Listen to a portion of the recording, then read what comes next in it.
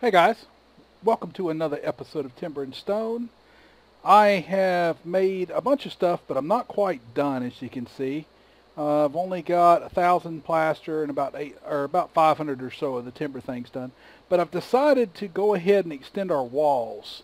I kind of started thinking, these guys are sleeping in here, these guys are sleeping in here, and they're outside of our little safe place. Now the only other option was to delete the beds, destroy the beds or disable the beds or whatever, and build more beds in here. And I started thinking about it, well, maybe it's time that we started expanding our borders. So I'm going to bring the wall down and across, and I'm going to put a door there. That way anything walking up the road can get in. And then I'm going to bring this wall up and then come straight across. I'm just following the terrain. This is just all temporary. We're going to eventually flatten out all of this terrain, because this is where the majority of our town's going to be. All in here. I know it's kind of close to the edge, but that's just, and we will eventually expand over onto this side too.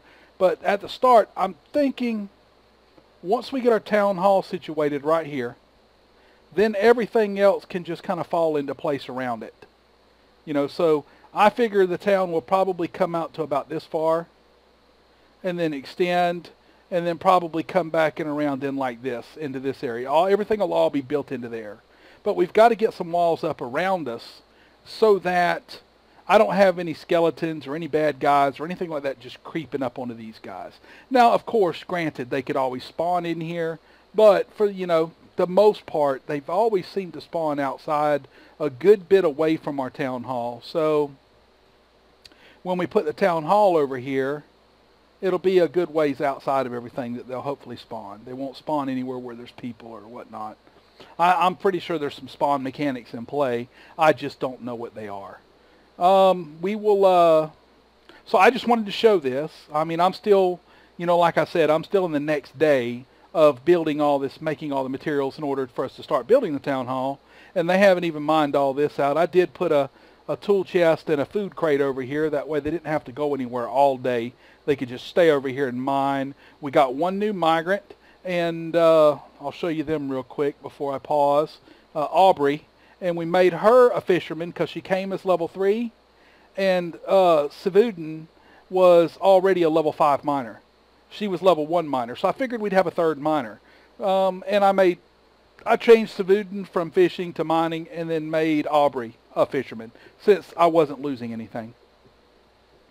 But all right, I just wanted to tie you in. I didn't want to keep playing and have them build this, or they're not going to build it all. We've only got 309 bricks, and it takes 4 bricks per block, and they're all double high. So yeah, it's probably about 1,000 bricks. But a good majority of it could get built. I didn't want to come back and have it built, and you'd be like, oh, where the hell did that wall come from?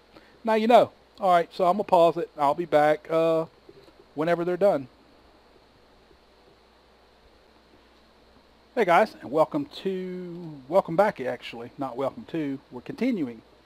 Okay, we're getting invaded. Skeleton, skeleton, skeleton, skeleton, skeleton, skeleton, skeletons. The skeleton army has come to invade Newville.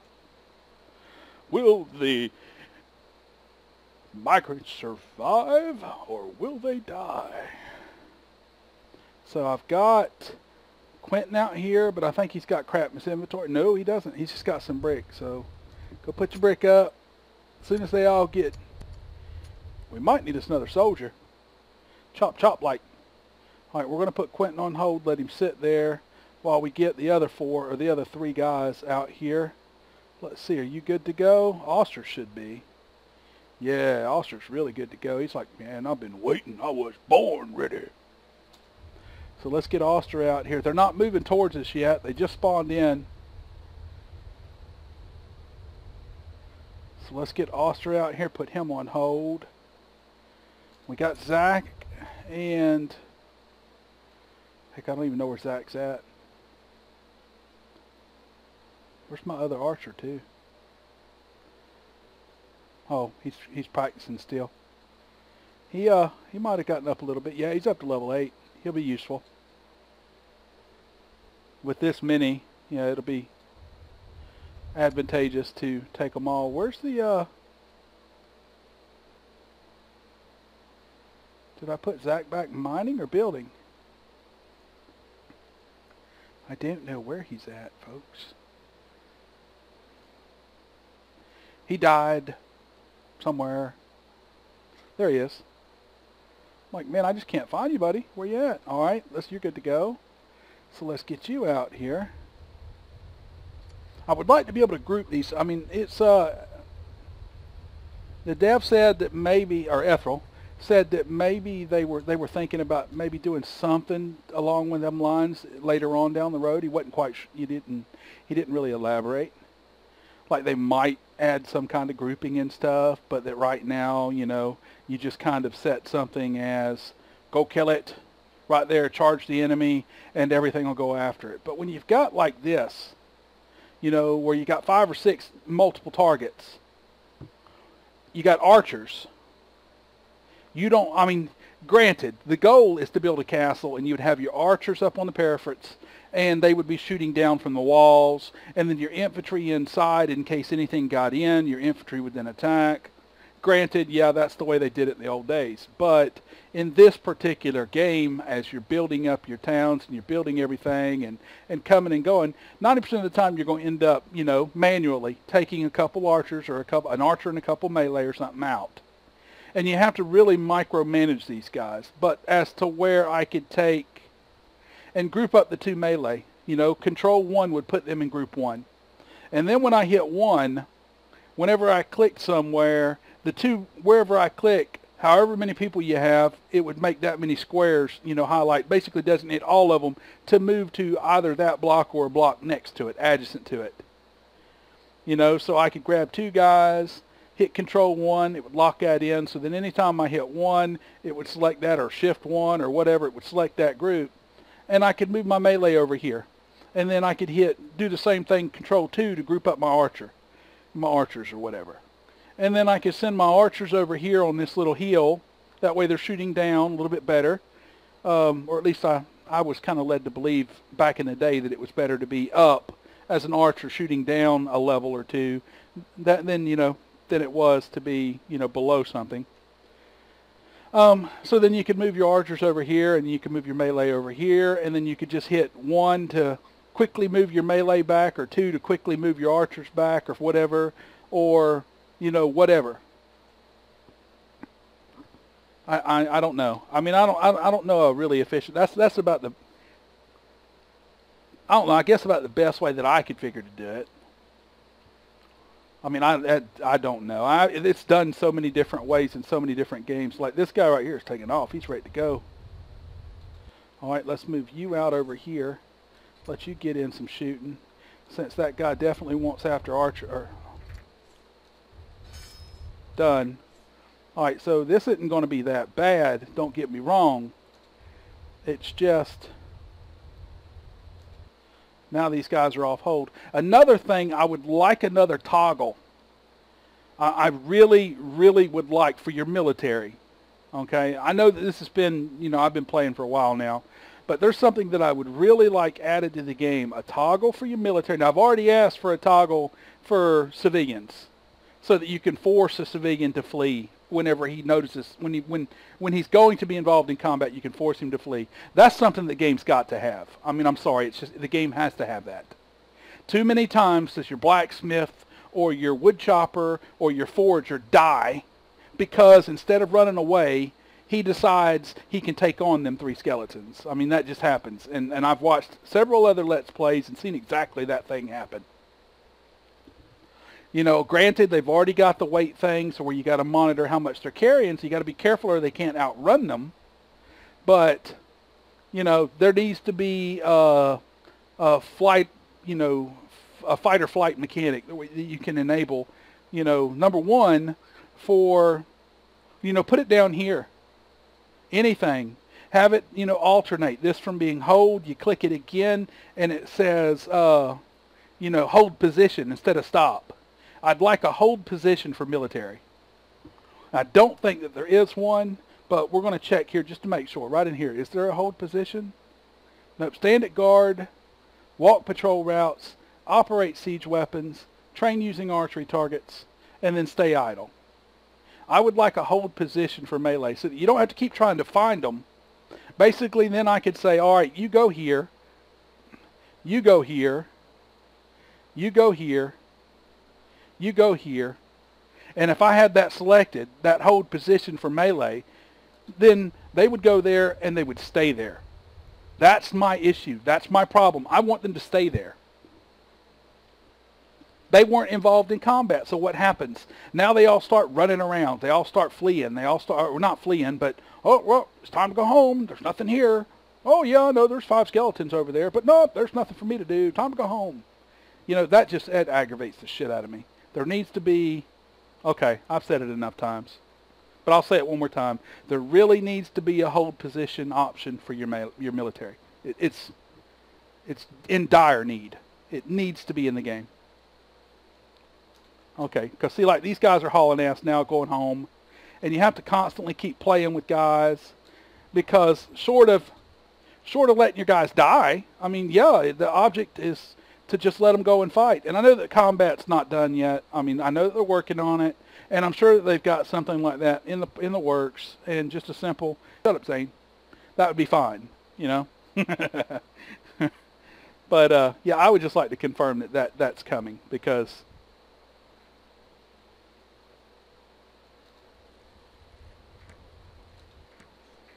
when you've got 4 guys out here you're trying to tinker with,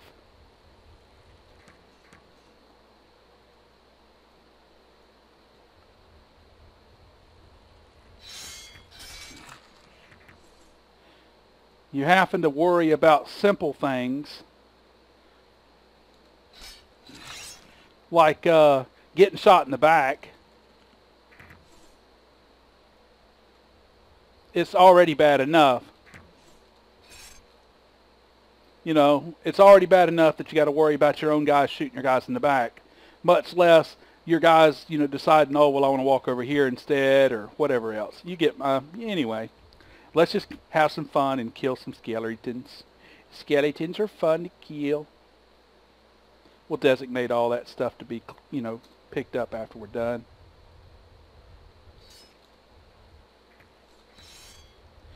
All right, so see there, he got shot that time. No reason to get shot. He just shot through the skeleton because the skeleton guy died, and both there hit Zach in the chest. I got me war wounds. All right, let's walk these guys back. There we go. Stay back. And the bad thing is that when there's enemies to fight, they won't even hold position. They won't even stop. Like if I tell him right now to stop, he'll just break stop here in a second and go on about his business and charge anyway. Watch him. Well, maybe he's going to call me a liar. But they've done it a dozen times out there earlier. There he goes. He broke stop to charge anyway. What's the purpose of the stop button then? I mean, I know that it was intended to make people stop doing a job or stop doing something, to clear their current I'm going to go. But, you know, let's put you there. Let's walk you around this way. It's just easier to deal with. Only deal with 1 or 2.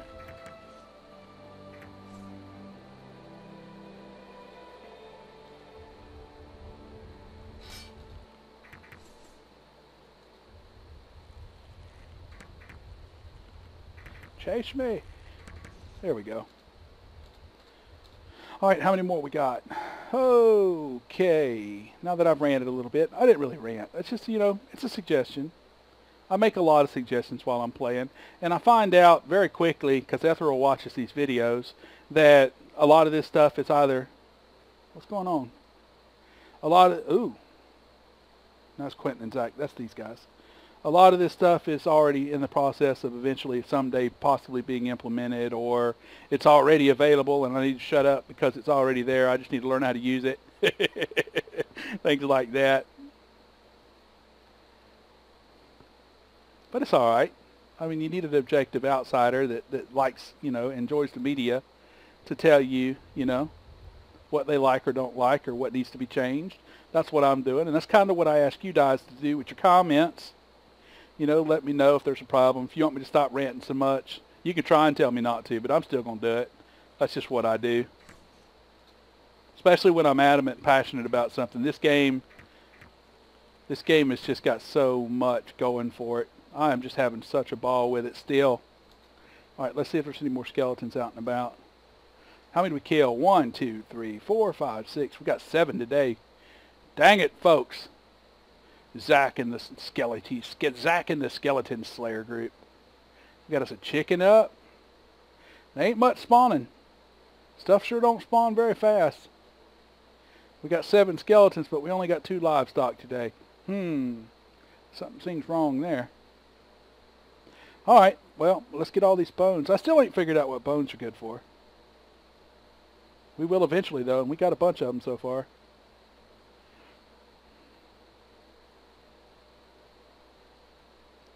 Hopefully we'll get some metal plates, or scrap metal rather, from them guys. I like that we're getting more and more at us. That's pretty cool.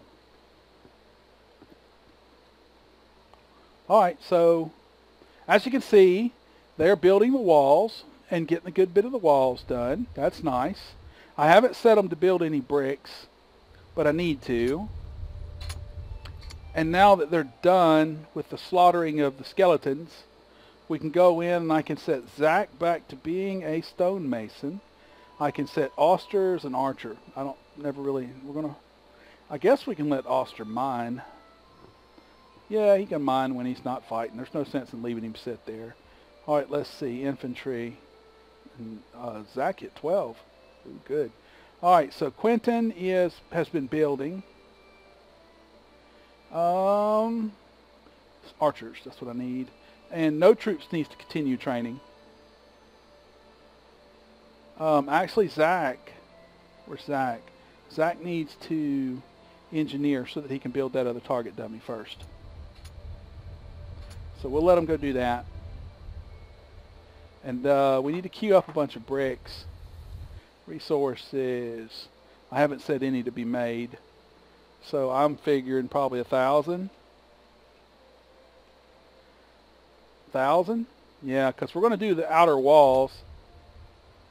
And we will eventually do a lot bigger an area. I mean, this is just for now type deal. And I'm actually going to take this all the way up. And then I'll put a door there. There'll be a door here. And I'll probably put a door back here somewhere and a door over here somewhere just to get in and out of it. That way my tree cutters can get in and out and they don't have to come back and walk all the way around. And it'll probably end up coming across here and then coming up this way. And then we'll just end up building our whole community inside all of it. Now, as we saw, skeletons will spawn inside of it, and that's fine. I don't care that things spawn inside of it. Typically, stuff spawns in the morning, when there's no people around, so it won't matter. Maybe they can't spawn close to buildings or close within a certain range of buildings. That would be nice. But getting these walls built is pretty important, because when we get these walls built, then, we don't have to worry anymore. But all this is done, so we're ready to start deciding on the Great Hall. So, let's go to Dig Mine. Actually, what I like to do is go to Construction. Go to Construction, Walls, and then we'll go, we got something that we can't make. No, we'll go to, I haven't figured out what I'm going to do it out of either. What does this umber brick look like? It's like a pinkish color. Yeah. Pole brick. That looks pretty fancy. Let's look around. Let's see. Yeah, we might make the Great Hall out of that. That looks pretty fancy. So let's see. We can do it like right about in here. And we'll go, so let's say 20 by 20 maybe. Let's back it up a little bit.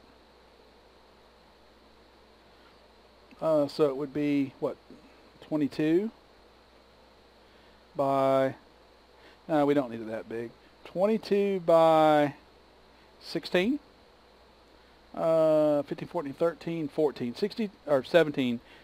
17, 16, 15, 14.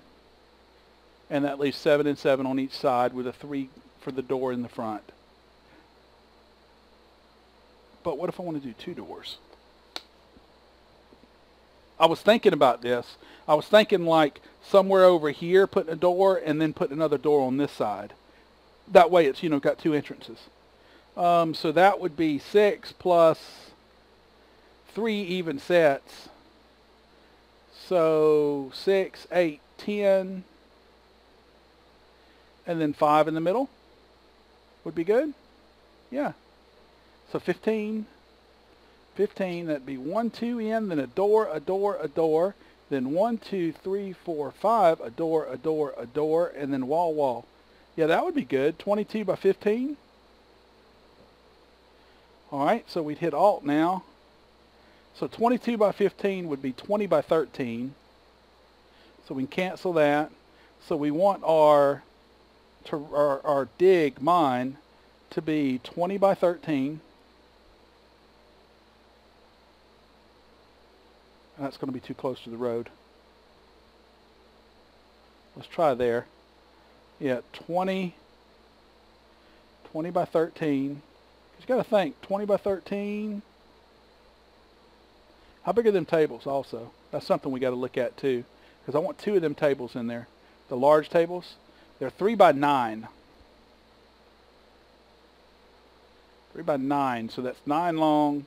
And we'll run them like this, so that's 9, 10, 11. No, wait. 3, 4, 5. 5. Then 6, 7, 8. 9, 10, 11, 12, 13.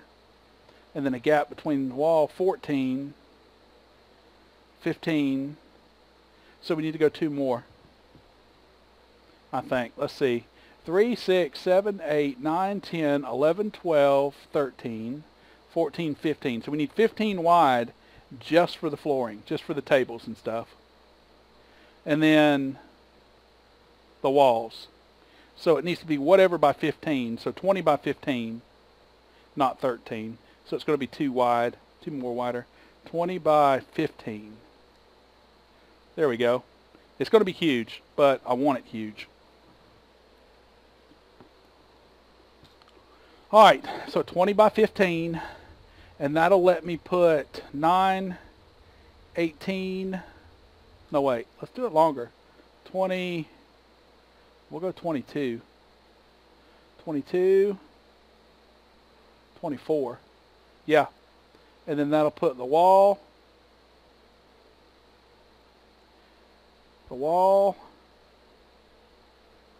yeah, the wall, and then that'll give us, how big is that? I want to be able to do 2 tables.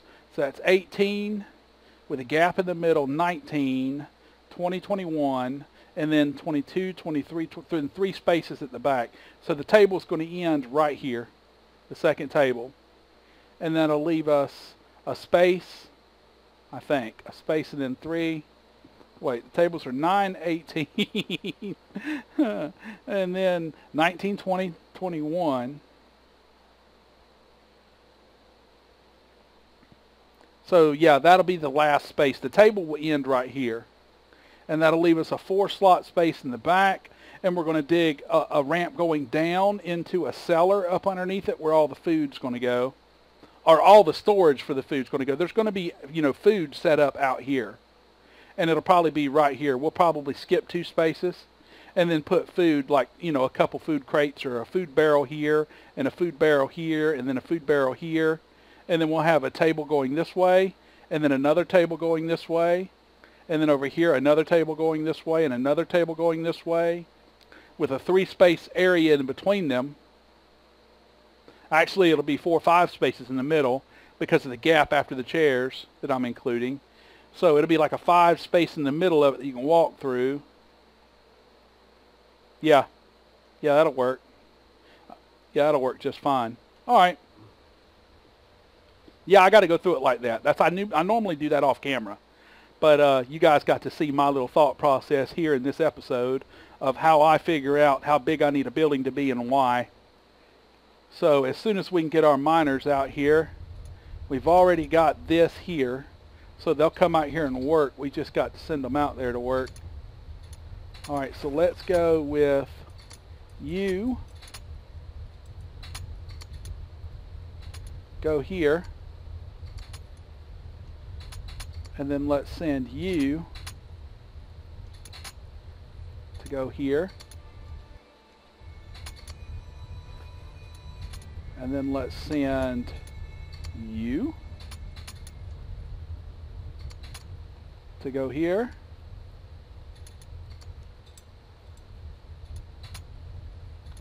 And then we're going to send you, who I don't know where you're going. Gathering required items. Well, you're going here. All right, what are you doing?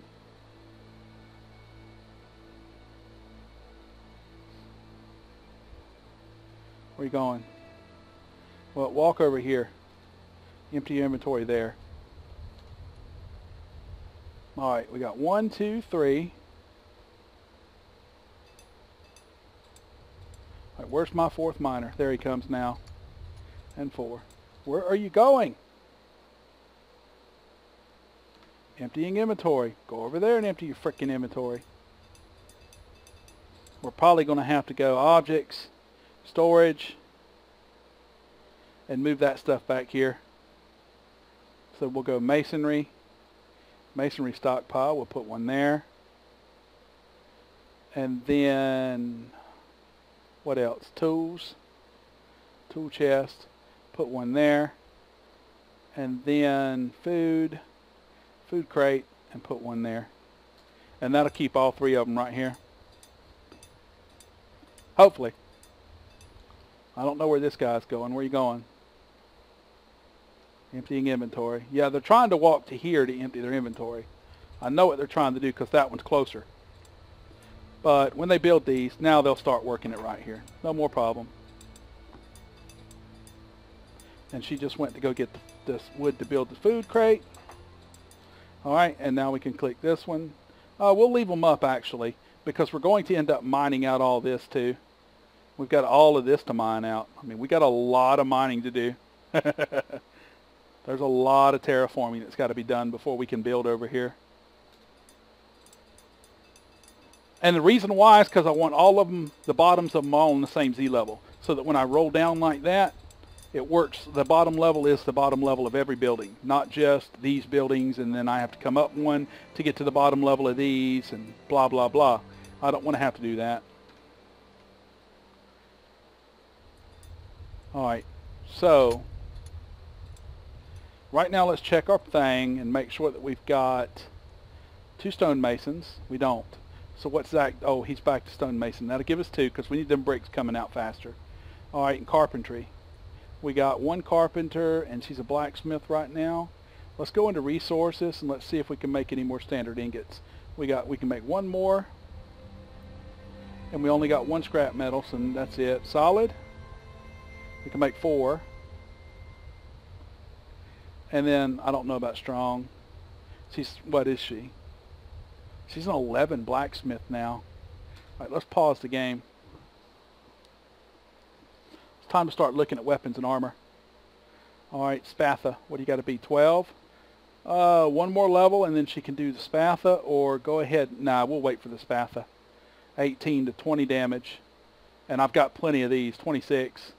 So yeah, we'll wait 1 more damage, or 1 more level and get the Spathas. Let's look at armor. Could probably make the compound bow now. Or the, ooh, we can make long bows. Let's make 2 of them. That'll be on our carpenter. And I know she's level 17 by now. Yeah, she's level 20. So she can make us 2 of those. And we'll still keep using the cheap arrows though, because these require ingots to make and it only makes 4. I don't have that many ingots coming in to where I can afford to waste them on arrows. Now when we get to this point it might be doable because I end up getting a lot of those, but that's mainly because we're not using them right now. What is this? 14? And she's 11. We've got barboot helms already. Armit. I guess that's a helmet? Yeah. It's a level 20 helmet. Okay, let's see. We've already got sabatons. We're getting close to where we can make coesis. We can probably make the kite shields by now. Yeah, heater shields at 14. We can make a couple kite shields. That'll be 6 of those. Yeah, we can do that.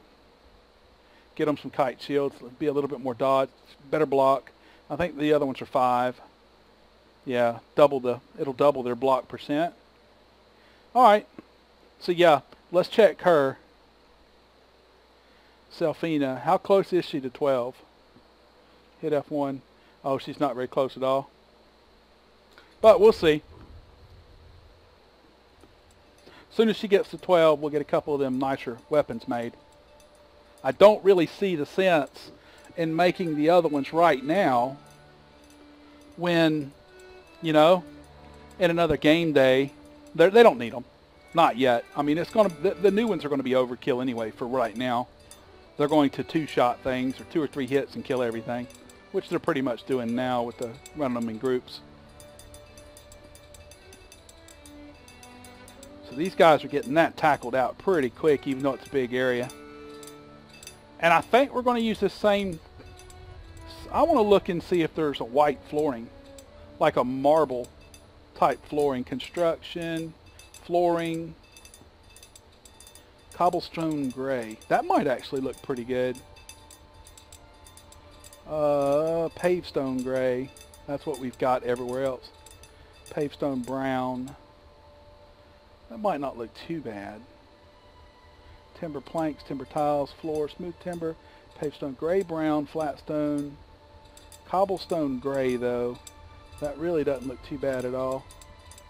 So it's between the cobblestone gray and the pavestone brown. I don't know if that would look right in a dining hall, but it would keep with all the other kind of flow the way that we're doing it. Because I know I don't like that. I do like how the roads are actually starting to deter the grass and turn into roads. The more they're walked on, the more they turn into road-like looking material, dirt road, like a path. Which is good. I like that. So yeah, I think we're going to use this pavestone brown. It's kind of a pukey brown looking, but it'll fit the scheme that we've been going with. I think we'll use that, and then we're going to build it. I think that we already decided on using, what was it, pale brick? Yeah, the pale brick to build it. I keep forgetting. You got to right click to turn, not left click. I think we'll build it out of pale brick. Doesn't keep with the wood motif that we've been going with, the plaster. But it's a town hall. It should be built out of, it should be built special.